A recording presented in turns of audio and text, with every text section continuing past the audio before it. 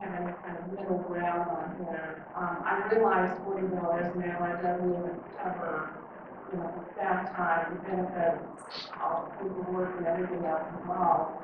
I just don't feel this is a very opportune time to have something like this, and I don't agree that January 1 is a good time. Mrs. Footlick? Madam Mayor, I also want to add that I believe over 80% of all the requests to the city are complimentary, while also given to the public request. And it is at a staff discretion. So it's a very difficult time, it's a very difficult decision, but I do support it.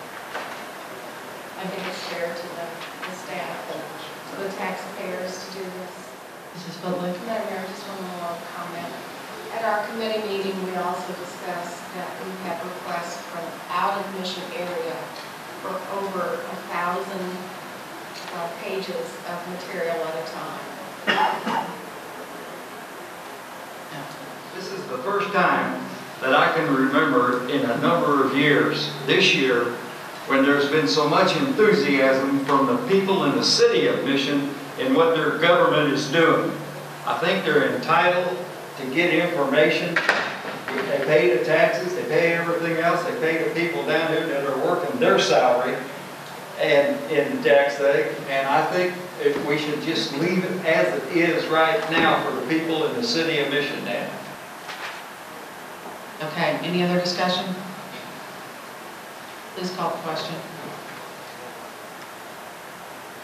Andre? Aye.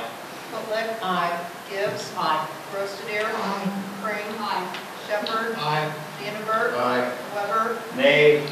Footlick? Aye. Footlick? Aye. Footlick? Aye. Footlick? Aye.